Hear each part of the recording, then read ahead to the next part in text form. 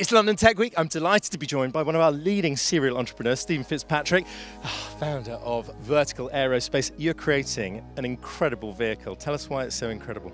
Well, it is incredible. So we're building the X4. It's a piloted 4-passenger, all-electric flying taxi. It takes off vertically. It travels at 200 miles an hour.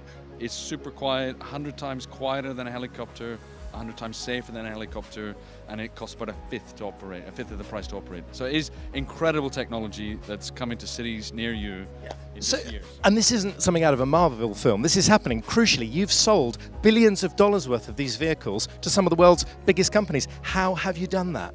So I think this is one of the beauties of electric aircraft. The benefits are so obvious. They're quiet, they're safe, they're much cheaper to operate than fossil fuel-based or jet turbine-based aircraft. And all over the world, we see airlines and aircraft operators desperate to get their hands on them. We're about 3 or 4 years away from being able to commercialize them. We're starting production in 2025. But like you said, we've already sold 1,500 from North America through to Japan, here in Europe and in the UK. It's an astonishing story, and it's only just beginning. I've got a more personal question. When the world says no, when you have a barrier thrown in your face as an entrepreneur, how do you personally, Stephen, keep going?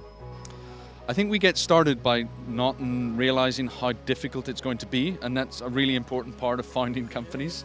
But when you're in it, and it's hard, people are saying no, there's always challenges every day that you've got to overcome. It's a cliche, but it's super important to have a real passion for what you're doing. So building aircraft, electric aircraft that are going to transform the way we travel around cities is awesome. More than anything else, my kids are so proud and excited, and so the idea of letting them down is like not going to happen, so that keeps you motivated. The pressure's on. Well, I'm looking forward to seeing the movie. Stephen Fitzpatrick, thank you for being with us. London Tech Week continues.